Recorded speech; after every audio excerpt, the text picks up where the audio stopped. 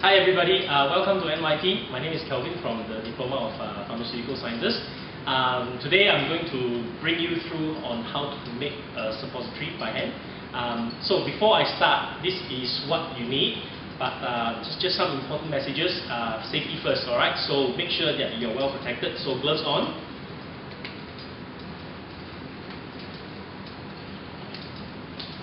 And then remember to protect your most important assets, your pair of eyes.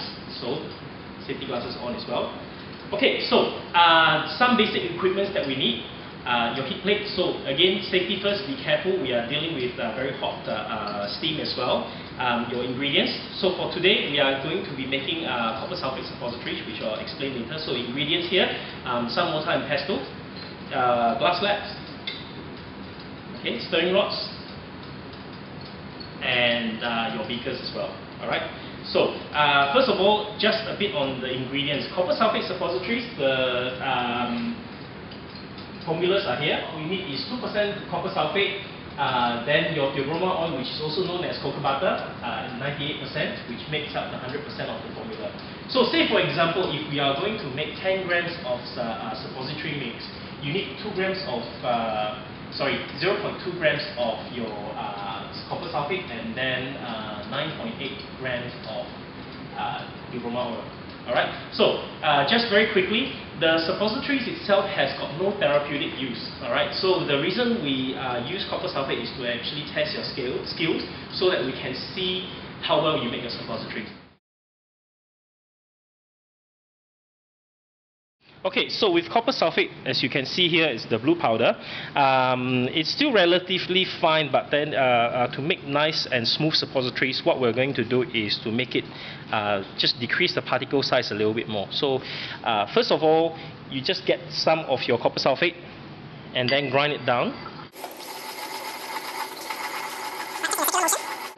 And you should be able to observe that there's a slight color change. Just then it was a lighter shade of blue. And once you actually reduce it in size, you can see that it's a lighter blue in color. Alright, so now we are getting a fine powder. Alright, it is at this point that you start weighing your ingredients. Always remember, point number 1 is to reduce your particle size, then weigh your ingredients for accuracy.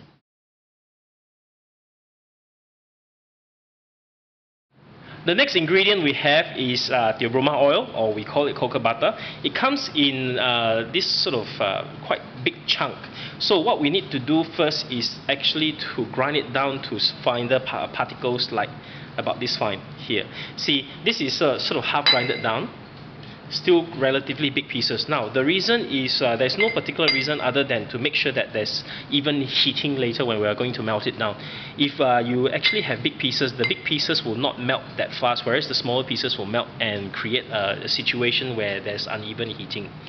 So this is what we do. We just quickly pound it down.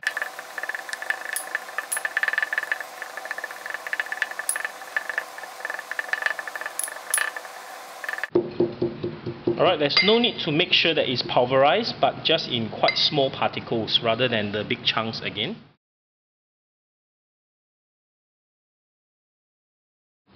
Alright, now that we've prepared our ingredient, the next step is to weigh the ingredients out accurately. And then once you weigh it out, we are going to start making the suppository. So first step is to melt your Diploma oil inside the water bath. Do not use direct heat because you run the risk of overheating the suppository base, and it will not solidify again later. So when you're ready to start, just transfer all your Diploma oil inside a smaller beaker, and you're ready to heat it up.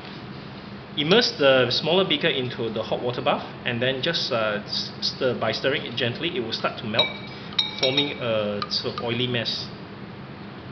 Alright, at this point of the experiment, just be very careful not to overheat it, because Diploma oil have this little bit of problem when it overheats, and it will not solidify later.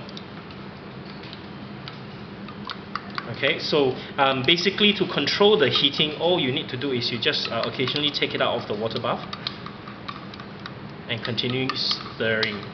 The heat will be transferred into the smaller beaker, so you don't have to keep your small beaker inside the water bath all the time.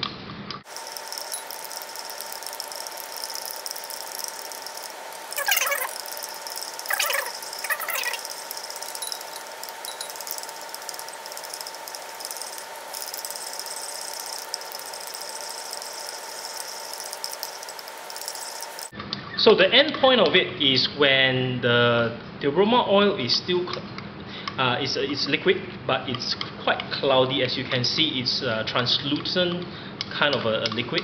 All right, and do not heat it to the point where it becomes transparent, golden, like your cooking oil kind of appearance. That is a sign that your aroma oil has overheated.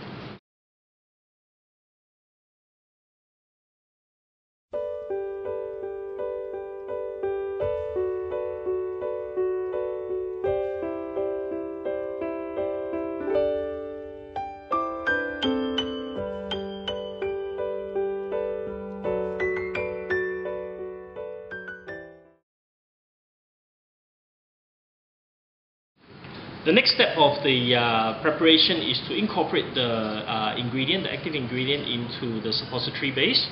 So what we need to do is to put all the copper sulfate onto a glass slab.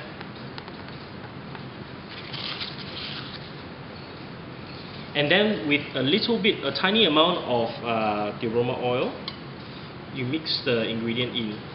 Now this is quite an important step to make sure that, that if there's any big particles, you actually smoothen it out.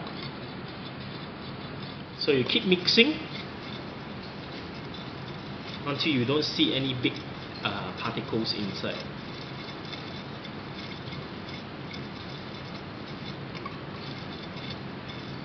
Alright, if need to, use a second spatula, scrape everything down again.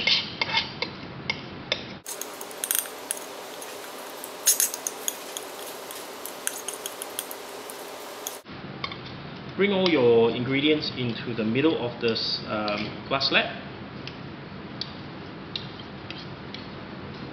And if you're happy with what you are getting, no big particles, then you scrape everything and mix it into the beaker of the aroma oil.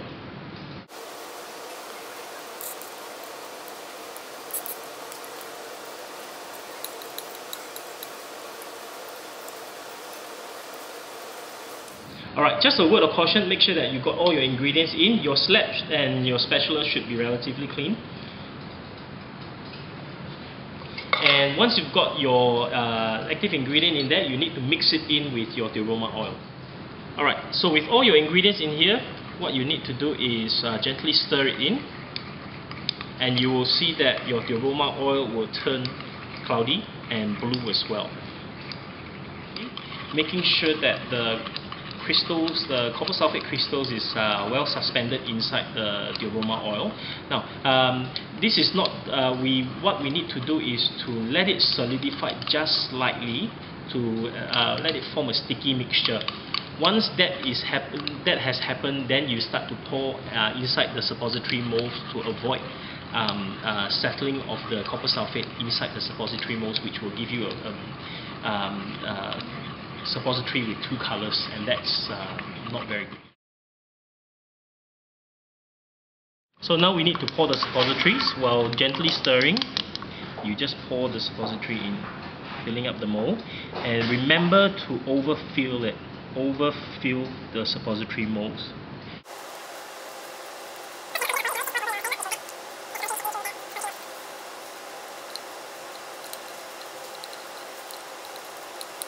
And once you have filled all your suppository molds, leave it inside the fridge to solidify.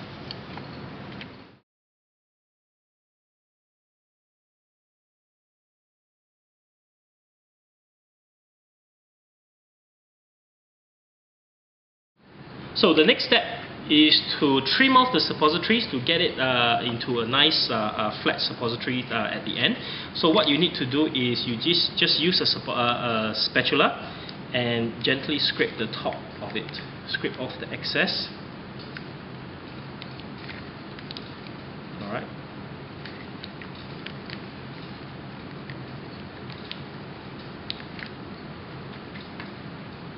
So it's actually a flat top, at the top here, and discarding the rest of your suppository mixture.